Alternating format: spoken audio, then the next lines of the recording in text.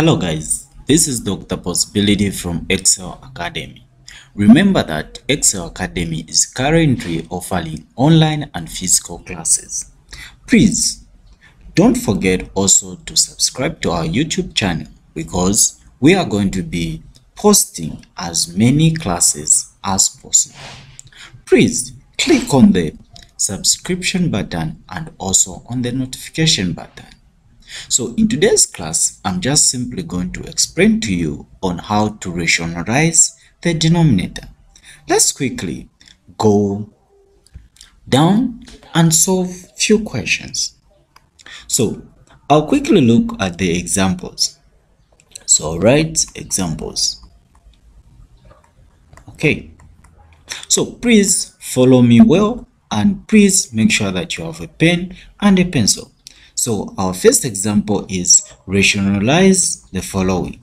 Rationalize the following. So when we talk of rationalizing, we just simply mean that we are getting rid of the surds on the denominator. When we talk of rationalizing, we just simply mean that we are getting rid of the surds on the denominator. So we have been given these few examples, so make sure that you follow up the class.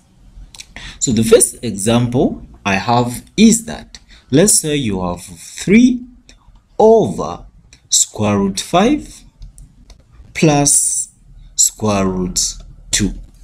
3 over square root 5 plus square root 2. So the first thing I'm going to write is I'm going to write solution. So when we talk of rationalizing, like I said, we are getting rid of the denominator. So since our question is 3 over square root 5 plus square root 2, the first step that we are going to look for, or what we are going to do, is we are going to find the conjugates. We are going to find the conjugates of the denominator. Okay, so the conjugate of the denominator is just simply square root 5 minus square root 2. So we just change the sign in between. So we are going to multiply these conjugates by both the numerator and the denominator. So we are going to multiply the conjugate by the denominator and the numerator. So like we have done here, we're just simply multiplying the numerator by the conjugate, and also we are going to multiply this same conjugate by the denominator.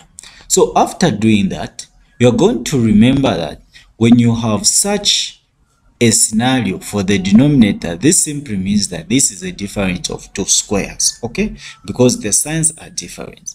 So the only big deal is you to multiply that by that. So we are simply having 3 open brackets square root 5 minus square root 2, like that, over, so this is a difference of two squares, so this simply means 5 square root 5 squared minus square root 2 squared. Okay, so that's what we simply have. So after doing that, the next thing that we are going to do is we are going to multiply what is on top by 3. We're going to multiply what is on top by 3. So we're going to say 3 times that, it is 3 square root 5, and then minus this times that, it is 3 square root 2, over, because square root 5 to the power 2 is simply 5, minus square root 2 squared is simply equal to 2. So from that, you can simply see that we have 3 square root 5 minus 3 square root 2 over 5 minus 2, which is simply equal to 3. And then we can simply work out this value by separating them. So we can simply say 3 square root 5 over 3 minus 3 square root 2 over 3. What are we having?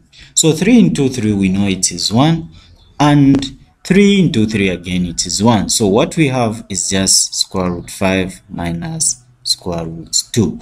So this is the answer for our first example. So our second example is also easy and straightforward. So just make sure that you subscribe to our YouTube channel so that you don't miss out. So let's quickly look at the second one.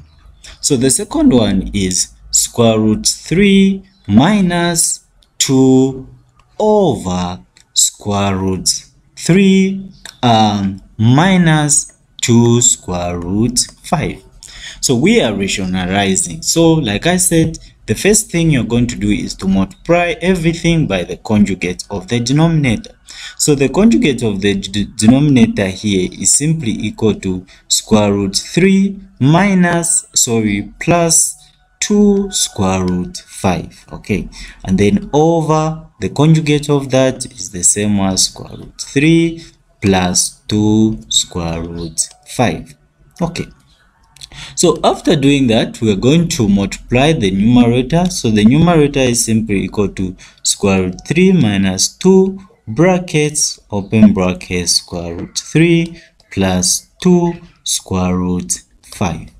So after having that, what we are going to do is the denominator is just the difference of two squares. So we are going to have square root 3 squared minus open brackets 2 square root 5 squared. Okay, so knowing that we have that, so what we are going to simply do next is just to work out the numerator. So we're going to multiply this by that, which is simply equal to 3, this by that, which is going to be plus 2 square root 15. Please, if you don't understand this point, make sure that you go back and watch the previous video which I made on simplifying the sums. Then this times that is going to be negative 2 square root 3. This times that is going to be negative 4 square root 5. Okay, so with that being said, we're going to have a situation of this to the power 2, it is 3, and that to the power 2 is 4, that to the power 2 is 5. So 4 times 5, it is just 20, so negative 20 down there. So after having such a situation, what are we going to do next? So it's very easy to work out at this point. We just simply need to look at, do we have any like terms? Do we have any like terms? If at all we have like terms, we need to work on them. And if at all we don't have any like terms, then we are going to leave it the way it is. Because there is no need of working on something when we don't have like terms. There is no need of working out on anything if we don't have the like terms. So from here we simply have 3 plus 2 square root 15 minus 2 square root 3 minus 4 square root 5 over negative 17. Okay, over negative 17. So this is our answer. If you want, you can leave it there. That's your answer. But if you want, you can multiply the numerator and the denominator by negative 1. You say times negative 1 times negative 1 to get rid of that negative. So if you do that, you're going to have something like negative 3 minus 2 square root 15 plus 2 square root 3 plus 4 square root 5 over 17. So this is our answer for that question. So let's also look at the third one. Let's say you have been asked to rationalize. Let's say you have 5 over square root 8. So for you to rationalize such a question, here you don't need to look for a conjugate. Instead, you are going to multiply by square root 8. You also multiply this by square root 8. So once you do that, you know that you're going to get rid of that square root on the denominator. So that times that is simply going to be 5 square root 8 over 8, because you know square root a times square root a is simply equal to a. So this is our solution for that answer. So more videos will be uploaded on this, and please make sure that you register with Excel Academy.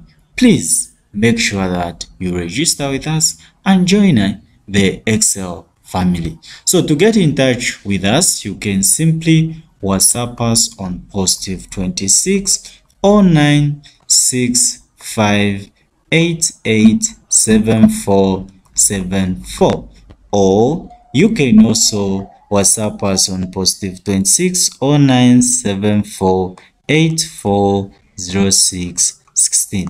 Thank you very much for joining me. This was Dr. Possibility from Excel Academy. Have a blessed day.